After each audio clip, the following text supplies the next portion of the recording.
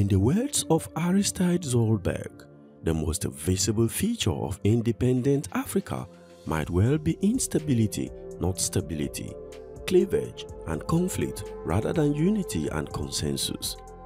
This assertion will be proven correct when political governance in Africa, especially under authoritarian regimes, became racketeering ventures where political leaders assume and maintain power to benefit themselves and their collaborators with less concern for the ordinary people.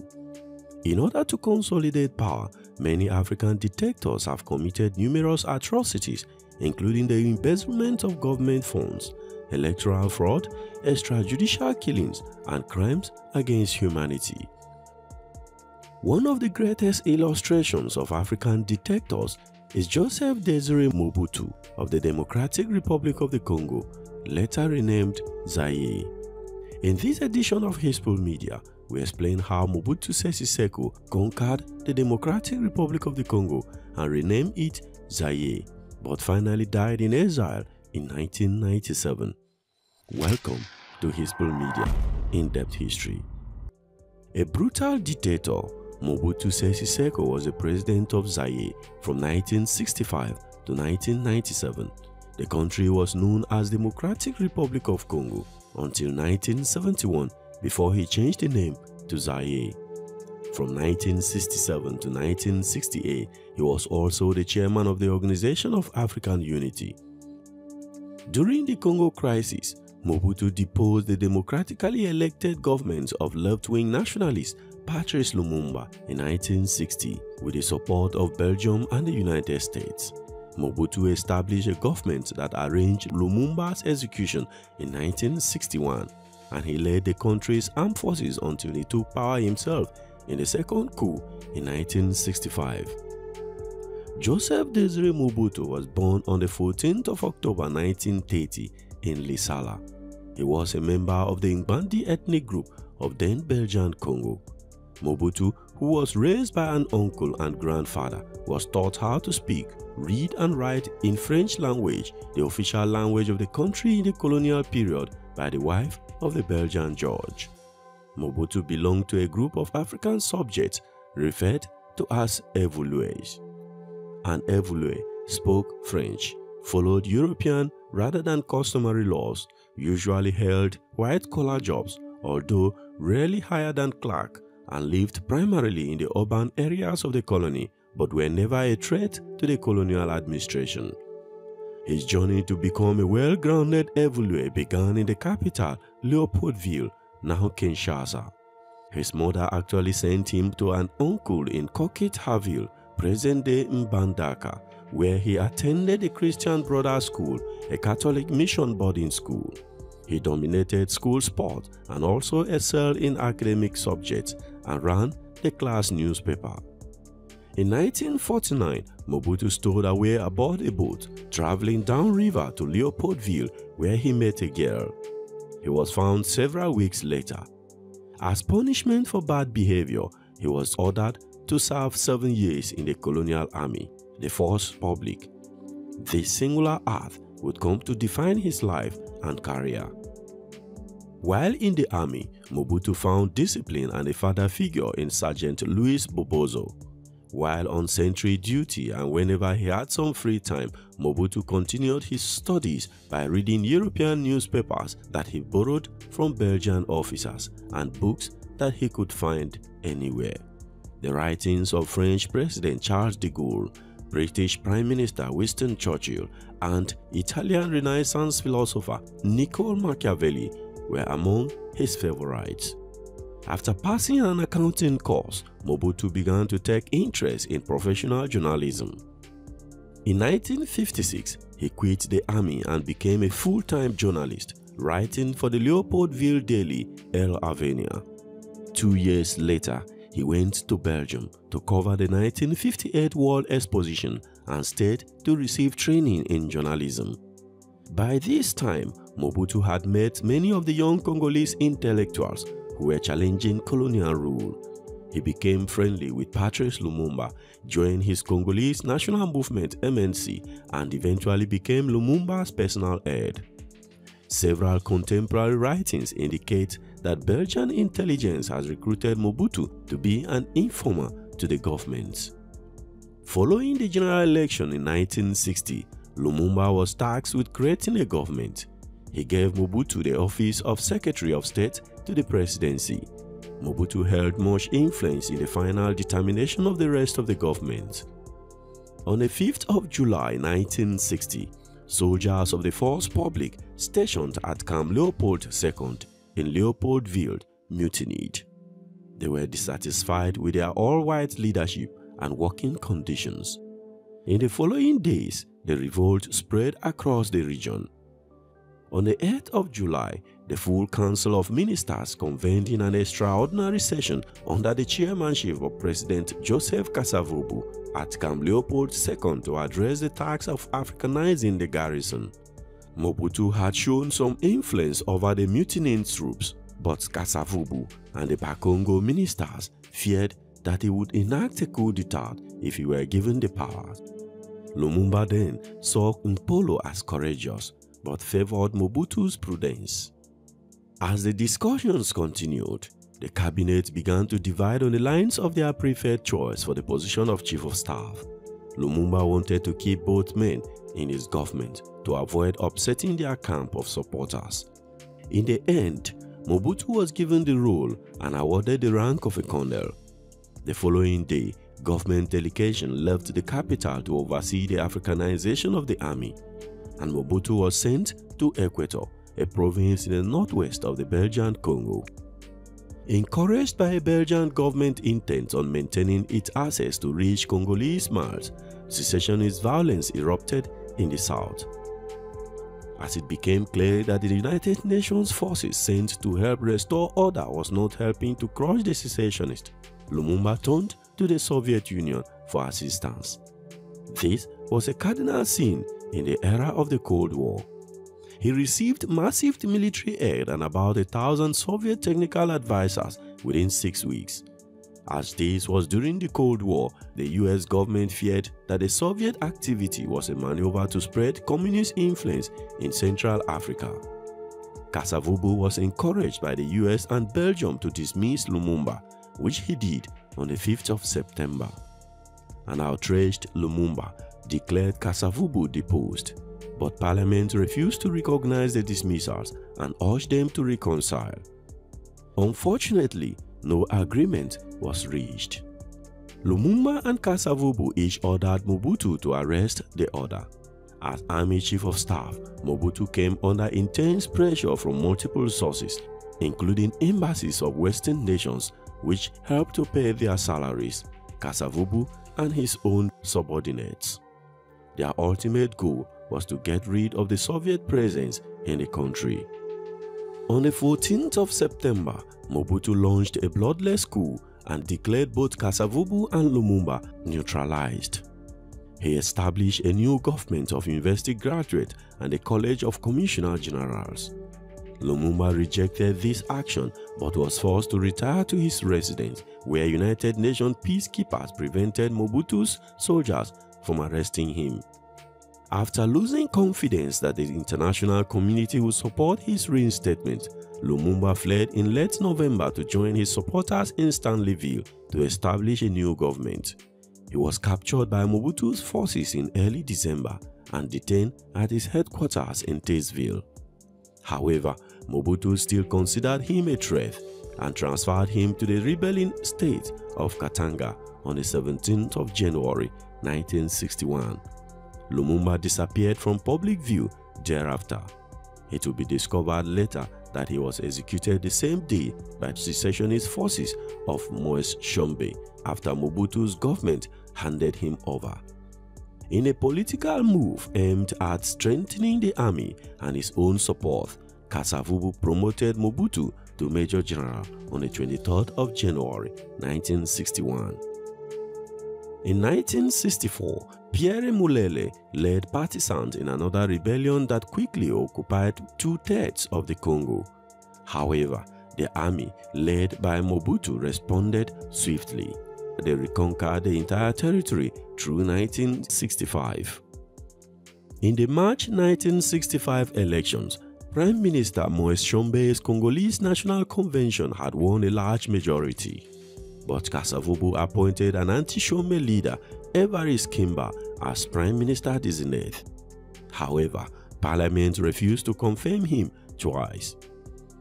With the government almost paralyzed, Mobutu seized power in a bloodless coup on November 24, 1965. He had just turned 35 a month earlier. Under the auspices of a state of exception, Mobutu assumed sweeping powers for 5 years. In his speech upon taking power, Mobutu told a large crowd at the main stadium in Leopoldville that it would take him at least 5 years to right the wrongs caused by the 5-year-long activities of politicians, and therefore there will be no more political activities for 5 years.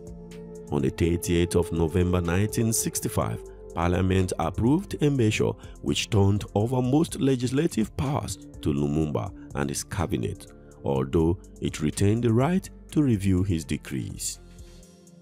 In early March 1966, he declared to Parliament that he was revoking their right of review, and 2 weeks later, his government permanently suspended the body and assumed its functions. Mobutu's government initially presented itself as apolitical, if not anti-political. The term politician had negative connotation and had almost become synonymous with someone who was evil or corrupt. The Corps of Volunteers of the Republic was founded in 1966 as a vanguard movement to rally popular support behind Mobutu. He was named the nation's second national hero after Lumumba. Despite his role in Lumumba's death, Mobutu worked to position himself as an heir to Lumumba's legacy. Early in his rule, authentic Congolese nationalism was one of his key tenets. The Popular Movement of the Revolution (MPRO) was founded in 1967 and remained the country's only lawful political party until 1990. Nationalism, revolution, and authenticity were among the themes advanced by the MPRO in its doctrine, the Manifesto of Nsele. Revolution was described as a truly national revolution, essentially pragmatic, which called for the repudiation of both capitalism and communism. One of the MPRO's slogans was neither left nor right, to which no center was later added.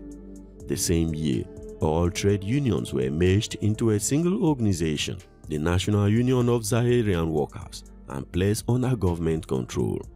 Mobutu envisioned the union as a tool to support government policy rather than an independent entity. Faced with multiple issues early in his rule, Mobutu used patronage to convert most opposition into submission. Those he could not convert, however, he dealt with forcefully. 4 cabinet members were arrested in 1966 on charges of complicity in an attempted coup, tried by a military tribunal and publicly executed in front of over 50,000 people in an open-air spectacle. Former Katangan gendarmerie uprisings were crushed, as were the Stanleyville mutinies led by white mercenaries in 1967. By 1970, nearly all potential threat to his authority had been eliminated, and law and order had been restored to nearly all parts of the country. That year marked the pinnacle of Mobutu's legitimacy and power. In 1970, King Bedouin of Belgium made a highly successful state visit to Kinshasa. That same year, presidential elections in which Mobutu was the sole candidate and voting was not secret was held, along with legislative elections. According to official figures, Mobutu was confirmed winner with nearly unanimous support, garnering over 10 million votes. Immediately he consolidated power, Mobutu set up several military units to protect him and his regime. The units included the Special Presidential Division, Civil Guards and Service for Action, and Military Intelligence. Mobutu embarked on a pro-African cultural awareness campaign called Authenticity in 1966. Starting on the 1st of June 1966, Leopoldville was renamed Kinshasa, Elizabethville became Lumumbashi, and Stanleyville became Kisangani.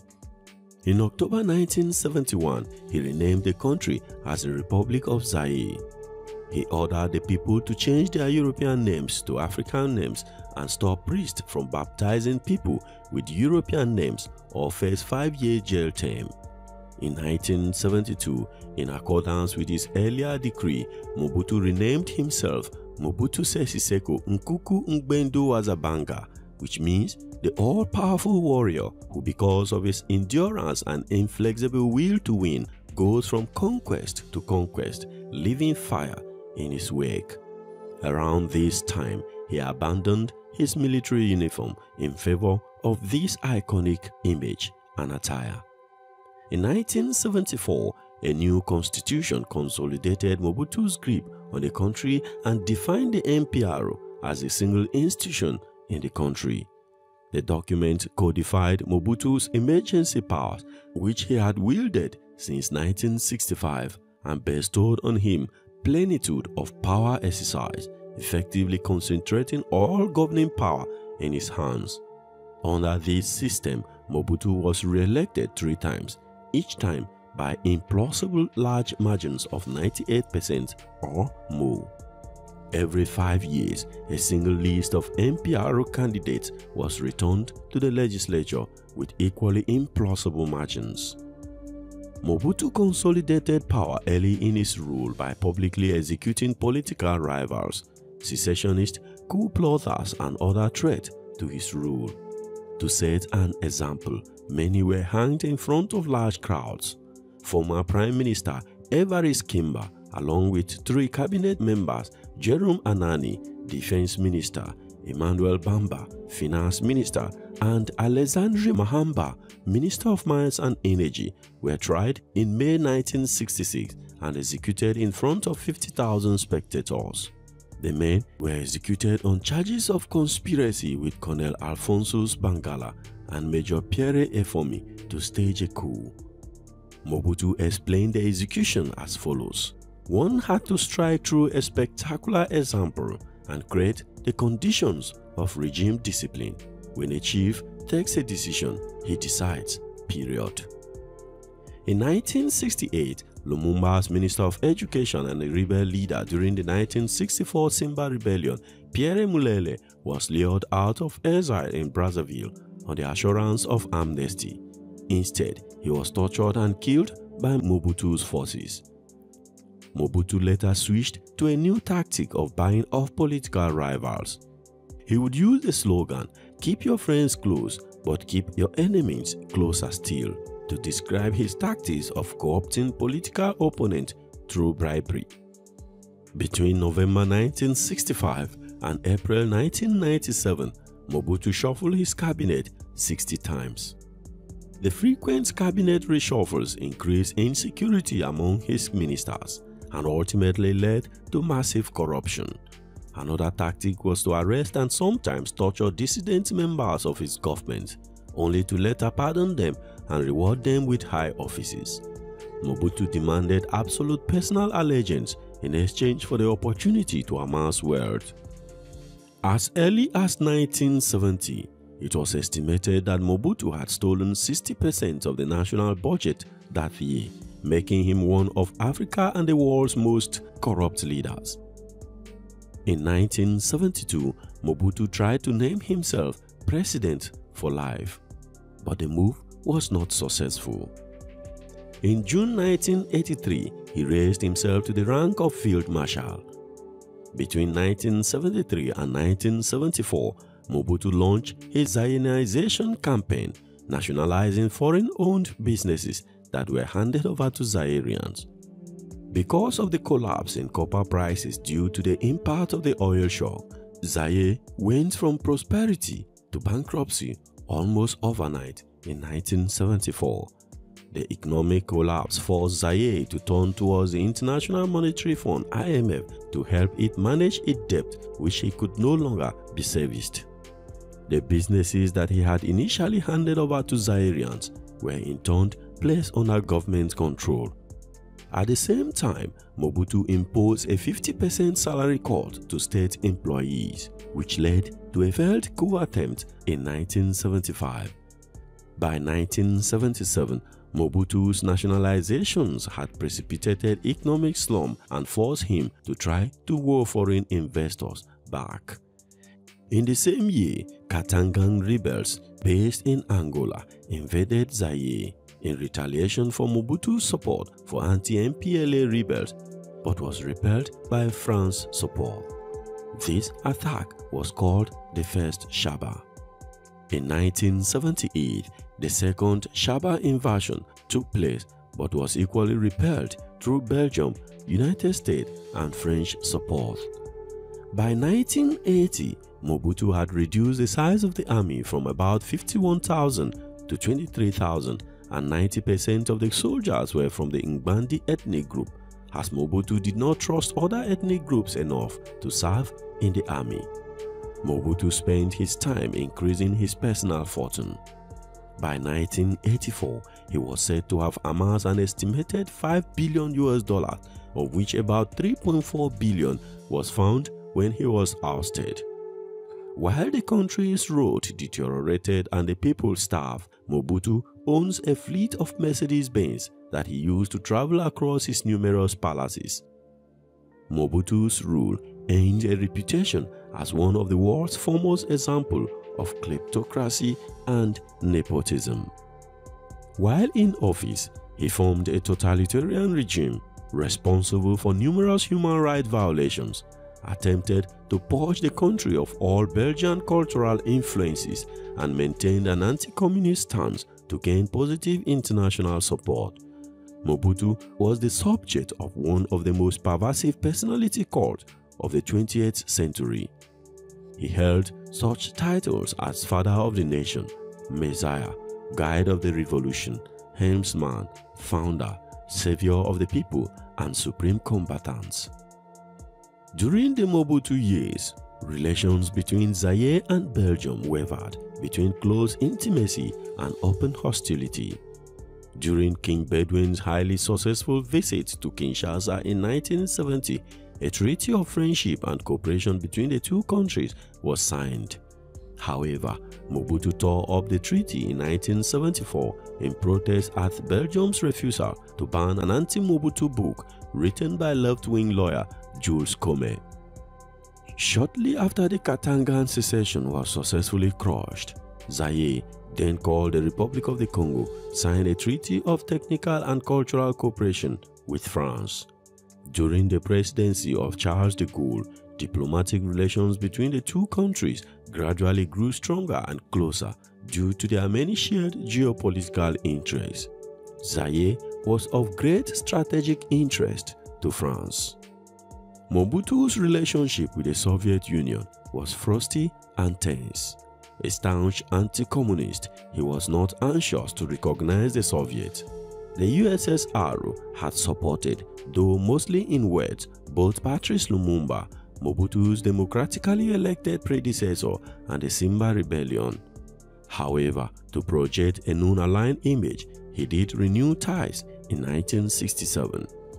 He would, however, condemn the Soviet invasion of Czechoslovakia in 1968.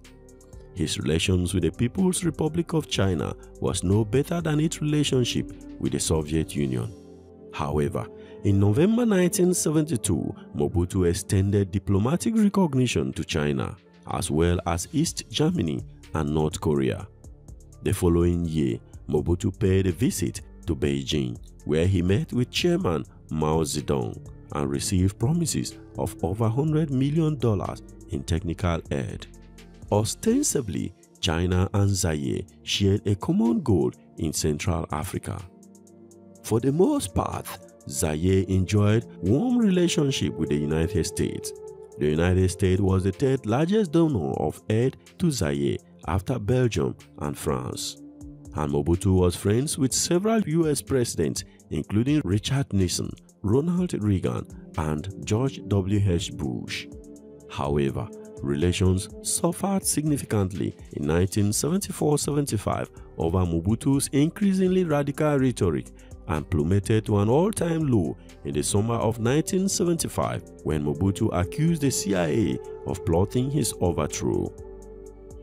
In May 1990, due to the ending of the Cold War and a change in the international political climate as well as economic problems and domestic unrest, Mobutu agreed to give up the MPRO's monopoly on power. The students of the Lumumbashi campus of the National University of Zaire protested against Mobutu's regime, demanding his resignation. On the night of 11th of May 1990, electricity was cut off to the campus while a special military unit was sent in, leading to the death of at least 290 students. This marked the beginning of the end of Western support for Zaire. Following the 1991 riot in Kinshasa by unpaid soldiers, Mobutu brought opposition figures into a coalition government, but still connived to retain control of the security services and important ministries. Factional divisions led to the creation of two governments in 1993, one pro and one anti-Mobutu. The anti-Mobutu government was headed by Laurent Mosengo and Etienne Tshisekedi of the Union for Democratic and Social Progress (UDPS). In 1994, the two groups merged into the High Council of Republic Parliament of Transition, headed by Kengo Wadendo as Prime Minister. During this period, Mobutu was becoming increasingly physically frail, and during one of his trips to Europe for medical treatment, ethnic Tutsis captured much of eastern Zaire. The seeds of Mobutu's eventual downfall were planted in the Rwandan genocide in 1994, when approximately 800,000 Tutsis and moderate Hutus were massacred by roughly 200,000 Hutu extremists headed by the Rwandan government. When the Tutsi-dominated Rwandan Patriotic Front seized control of the entire country, hundreds of thousands of Hutus, including many of the genocidal killers, fled to refugee camps in eastern Zaire.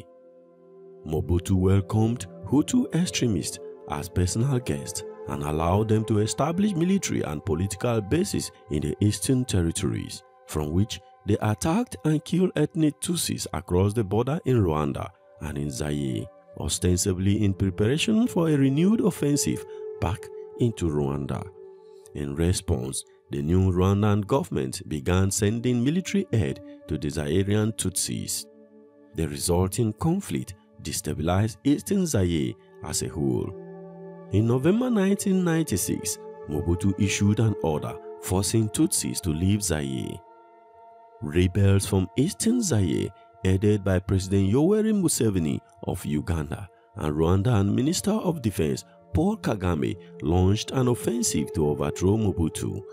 They were joined by local forces loyal to Laurent Desire Kabila as they marched west towards Kinshasa. Burundi and Angola also supported the growing rebellion, which mushroomed into the First Congo War. Mobutu, who was ailing with cancer, was in Switzerland for treatment and could not coordinate any resistance.